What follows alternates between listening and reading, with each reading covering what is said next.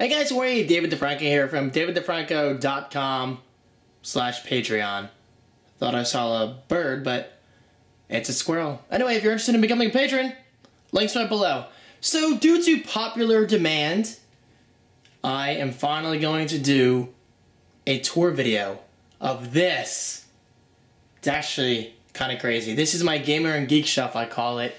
Not everything is completely relevant to my interests. Like, for instance, I'm not a huge fan of, okay, Game of Thrones. Like, this little guy, I don't know who he is. I kind of know what happens to him because I read Mashable and people freaked out at him. But most of these things do relate to me. You know what? Let's just get into the tour. Enjoy! So let's start out from the top right. This is my beautiful late 2013 Mac Pro, which is only made possible by my amazingly supportive community. So guys, thank you again. Assassin's Creed 4 Black Flag stuff over there. Again, Game of Thrones, don't know his name. Darth Vader. Got some Star Wars stuff scattered throughout. I mean, I'm not a huge Star Wars geek or anything like that, but I do appreciate the series for what it is. Got some random little minifigures, Transformers and stuff like that. Some Hex Bugs. This new one I just got from Loot Crate from the Transform crate. That was the month for June, which is pretty sweet. Transformers lights. I don't really have them plugged in, but I think they look good as an art piece. There's Stan up there. He actually plays music because he's got a headphones connection. 3.5mm. There you go, right there. It just happens to be his butthole, but I'm sure that was done on purpose. I don't know. A Mountain Dew glass bottle. A Hershey's chocolate bar that I made, well, the label anyway, in Manhattan, New York City, Christmas 2009. That's something I will always keep and never eat. Aperture wristband, because I am a huge fan of Portal. Guys, seriously, I love the series Portal. It's just awesome. And I really wish we would get some more games from Valve, but they're not the quickest studio, as you know, or a development studio, whatever you want to call them. Here is a Joker flash drive. Yes, this is actually a flash drive. I believe it's MemoBot. Where is it? Right there. Let me see. MemoBot. Yep, that is correct. And some other little figurines I don't really care too much about. But the Iron Man one I do, and I believe he's a pen. If you pop that off, I think he turns into a pen. I don't really use him as a pen. He just kind of chills there for decoration. Well, my PlayStation 4 box, PlayStation Vita box. A lot of PlayStation stuff, which is sweet because, you know what, let me just cut right there because I really gotta stress this. I wasn't a big fan of the PS3. I wasn't, I don't know. I didn't really think Sony took it in the best direction they could have taken, like Microsoft did with the Xbox 360. But nowadays, I am absolutely loving my PS4 and my PS Vita. I mean, I've essentially done like a giant 180 on Sony, so they're just doing a phenomenal job, and I give them props for that. Okay, back to the tour. We do have some 8-bit sunglasses right there that I got from Loot Crate a while ago. I'll probably be wearing them in Seaside or my orange ones, which are right over there. Space Invaders, I believe Candy's in here, or used to be. Yeah, there's Candy in there. A little E.T. Look at him go. I love E.T. What a great movie. That is one movie they better never, ever remake. I swear to God, it's up there with Back to the Future. If you touch those two series, just please don't. A calendar from my great friend Crazy Curls from Indiana, so thank you so much, Aaron. It's always on December because my birthday is in December, so I figured why not keep it there, that way I don't have to change it every single month. A bunch of Lego minifigs ranging from a hippie dude cheerleader to That's Me the Geek, although he's using Windows, you can tell from the C drive, but I'm primarily a Mac user nowadays. But overall, cool stuff. An official Apple mug from my friend Melanie, so thank you so much, Melanie. A Transformers figure. This is from Tron. I love Tron. That's the limited edition of Splinter Cell Blacklist, was it called? Yeah, Blacklist. Very cool that I got sent from a viewer, so thank you. Shout out to you. I'm spacing on your name right now, I'm sorry. But thank you very much. Halloween Horror Nights glass from my good friend Alfred. One of these little rabbits, they just like to dress up, so he's just there, I don't know. Zombie from The Walking Dead, more 8-bit sunglasses, this time in orange. 2 erasers, Batman and the Joker, I love these things, they just feel awesome and the quality is pretty great. An Xbox One box, very cool. Sheets, and my first Sheets K-Cup ever, as well as my first Sheets K-Cup box ever, so I kind of kept them. Yes, I am a Wawa freak, but I do love Sheets, and I really appreciate everything they are currently offering. I mean, their food is actually really freaking good. More Rabbids. I do like Rabbids, as you can see, and plus, most of them came from Loot Crate. All my Animal Crossing characters. I'm a huge fan of Animal Crossing, and I cannot wait until it comes out for the Wii U, because in my opinion, that's what the Wii U is kind of for. I mean, with the touchscreen and the HD graphics and the online connectivity with multiplayer and possibly video chat using the gamepad's built-in camera, I think Animal Crossing on the Wii U could just be perfect. I mean, I don't really believe in perfection, but I'm going to say perfect anyway. Mario, Pikachu, my Wii U box, my Power-Up energy drink can that I got from Loot Crate a while ago, several Mario figurines. This one keeps falling, I'll fix that later. Zelda, Diddy Kong, Donkey Kong, one of those question mark blocks from Mario, love it, and Mario chapstick, and a Triforce shield from Zelda with mints inside. I don't really eat the mints, most of this is just for decoration. And there is my Loot Crate card. Okay, that's gonna fall, I'll fix that later. Now this is my Wawa shrine. For those not aware, Wawa is a convenience store that is primarily on the East Coast. Well, only on the East Coast, I should say. I was going to say primarily Northeast, but they have in recent years opened up at least a few locations in Florida, which is awesome, and it just works out because I have several friends down in Florida, so I hope they're enjoying it as much as I am. This actually isn't complete. I think I have 2 more travel cups like this with the Wawa logo on it. I think another one is red maybe, and another one is black, so that's currently incomplete, but you get the idea. There's a Wawa truck, another Wawa truck from Christmas. That's kind of like a Christmas special edition. Actually, I just noticed this now, 2013 edition, so I hope they have a different one for 2014 this year coming up for Christmas. My first Wawa K-Cup ever. Well, they call them single serve cups because of trademark reasons, but isn't that cool? My first Wawa K-Cup ever, and I will never, ever open it because that's just how I am. And more Wawa stuff. This is the Wawa Waybook from former CEO Howard Stokel. I believe that's how you say it. I believe he was a former CEO. And this will be my summer reading for Seaside Heights. Actually, I'm in Seaside while you're watching this video, so expect an awesome Seaside Heights series as usual, because I know you guys really appreciate that. And I really appreciate your support. So Wawa is a Canada Goose, not Canadian Goose, Canada Goose. So in case you're ever wondering what a Wawa is, yep, there he is. There's the bird, and there's Mr. Wawa himself. And a big cup for soda or whatever. I don't think I'm ever really going to use it, it's just there for decoration. And another travel cup. It really is amazing how much I can talk about Wawa. I love him that much. Alright, come on guys, let's keep going. Noisy floor today. This little section is mostly financial stuff, tax papers, any checks I get in the mail, and some supplies, as well as a Mophie case for my iPhone 5S that I recently got from David Banther, so David, thank you so much for that.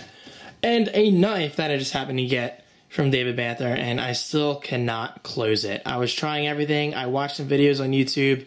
The one guy who did it kind of just did this, and it closed. So David, I'm sure you'll be emailing me or texting me instructions by the time you see this video. But anyway, but it is a cool knife. I'm by no means a knife expert, but I do appreciate knives for what they are, and I think they're pretty cool. There's Pam's painting from The Office. There's a Shroot Buck, which keeps falling off the wall. My wall is an old-fashioned wall, so it doesn't really hold tape all that well. My Luigi, Yoshi, and Bowser bobbleheads. Mario died years ago because Smokey literally decapitated him, and I haven't gotten a new one since, but that's okay. This can is a shout out to my longtime viewers since 2006. As promised, check it out guys. I still have not opened it, and I will not open it until the day I'm dying, or the week I'm dying. Basically, if I'm dying, I will open this, and I'll put it on camera for you. By then, I'm sure we'll have, like, iPhone 32 or whatever it's going to be. And a lot of bracelets / wristbands, whatever you want to call them. I won all of these Angry Birds bracelets from Seaside. I'm not sure about that one. That's an Intel Sponsors of Tomorrow wristband. I believe I got that from a viewer. This is from Loot Crate, TechSocial.com. I no longer own that. I sold it a while ago. GearPop.com, Mountain Dew, and Modern Warfare 3. as well as an Angry Birds Piggity Pig. Now this, just like my Wawa Shrine, I have a dedicated section for another love of my life, and that is Apple. This is what I call my iShrine. I have all of my iPhone boxes collected throughout the years. Well, not only my iPhone boxes, I should say, some of them do come from family, so that definitely helps. Here is my original iPhone from 2007.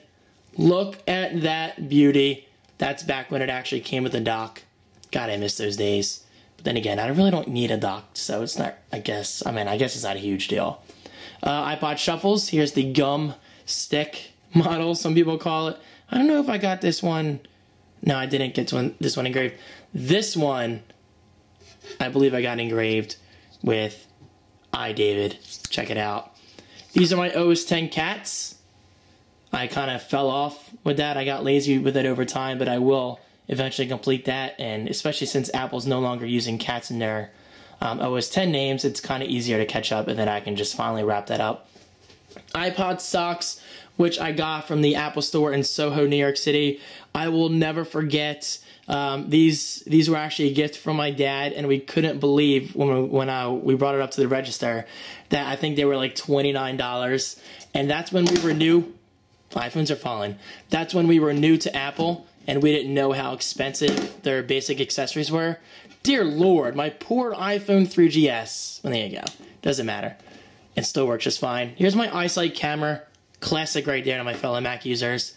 3rd generation iPod, 5th generation iPod. Here's the iPod Nano Fatty. Actually, this is the red product red. So I think, what, 10% of it went to AIDS proceeds? The whole Bono thing, which is pretty cool. Here is the newest iPod Nano. I don't use it, but I am a huge fan of this form factor. It's basically an iPod Touch, but a lot smaller. Sorry, I'm having trouble talking. I need water. It's hot in here. I shut my air off just for the purpose of this video.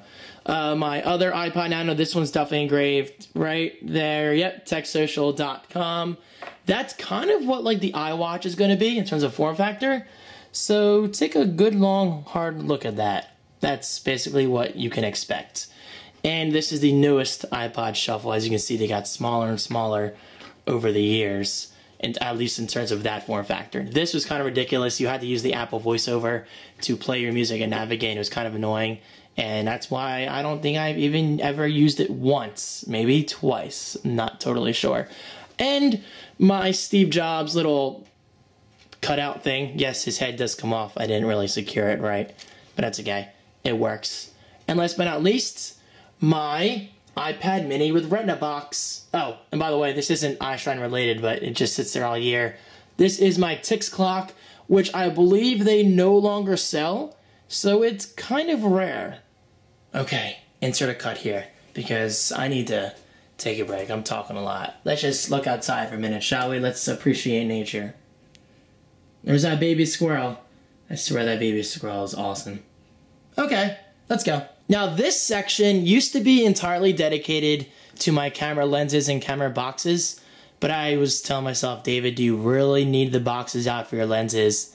And well, because I talked to myself, I answered saying, David, no you do not, but why not just keep your Canon Rebel EOS Rebel, wow, that was redundant, Canon EOS Rebel T4i box out, of which I did with the kit lens, which is on my T4i by default, but it came with the kit lens. This is my 75 to 300mm telephoto lens without image stabilization, so it's not that great of a lens. But then again, I did get it for $99 instead of usual $200. I think I got that on Woot.com or one of those deal sites. It took forever to come, but I guess it's worth it because I saved $100. This is the Nifty 50, definitely a great lens. And my pancake lens is not here, which means it's probably in my camera bag, so I'll find that after this video. This is a little light prism I bought. It was like $4 on Amazon, I don't know.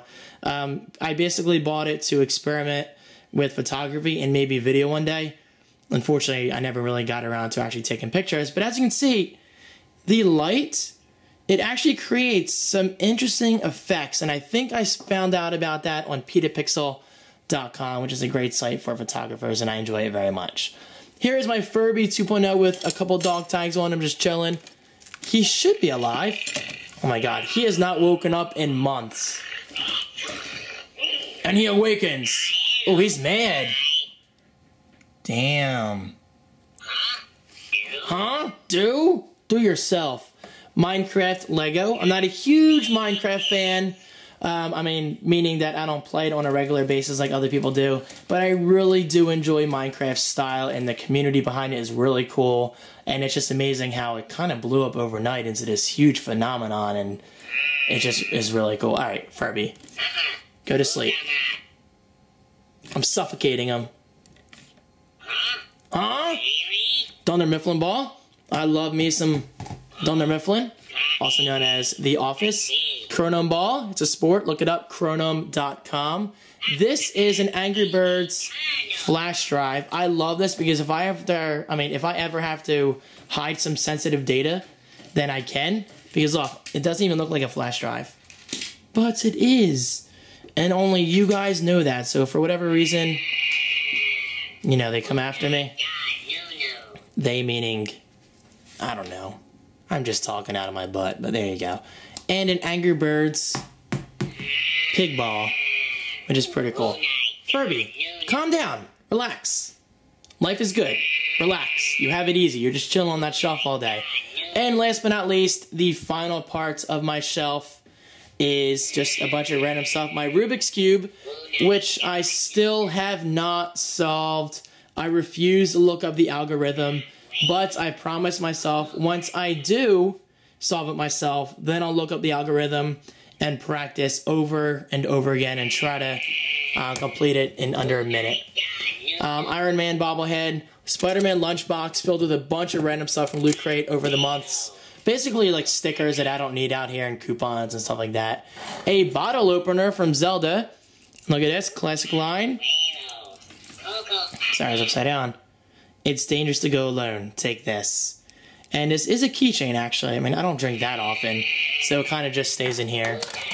But there you go. Yoda bobblehead, a Star Wars Galactic Phrase book and travel guide. This is from my friends Chris and Tiff's wedding, so I kind of kept that as a souvenir.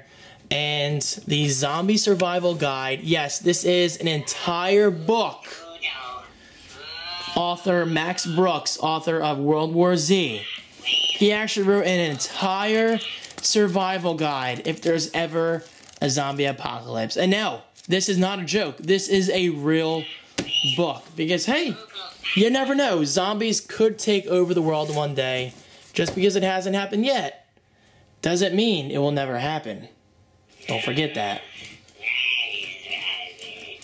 Furby, chill. Go to sleep.